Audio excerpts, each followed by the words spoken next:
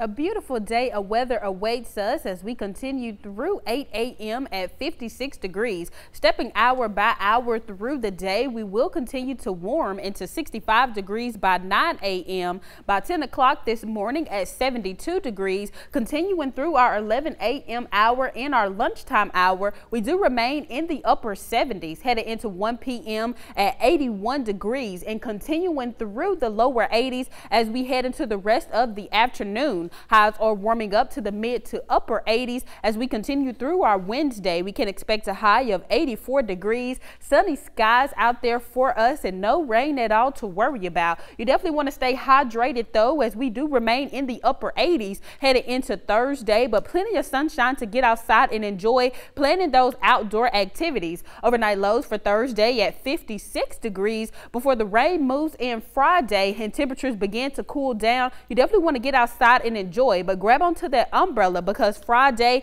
rain showers do return for all of us, and portions of the viewing area is under a low end threat for severe weather, and that includes Neshoba, Newton, Jasper, Smith, and Scott County. You want to be sure to stay up to date with Storm Team 11 as all of us could be added to this risk zone as we approach Friday. Now it is a low end threat, but we still have the possibility for a brief tornado, high winds, large hail, as well as flash flooding. Be sure to stay up to date with Storm Team 11. A cold front system is moving through Friday afternoon through Friday night, and once that front moves through, temperatures will cool down for the weekend as we return to the lower 70s by Saturday and continuing below the average throughout the rest of the week and as we start next week. But again, beautiful weather conditions to get outside and enjoy for us today and tomorrow. Staying hydrated as we deal with very high temperatures. Rain on the way for Friday. All of us need those umbrellas, and be sure to stay updated with Storm Team 11.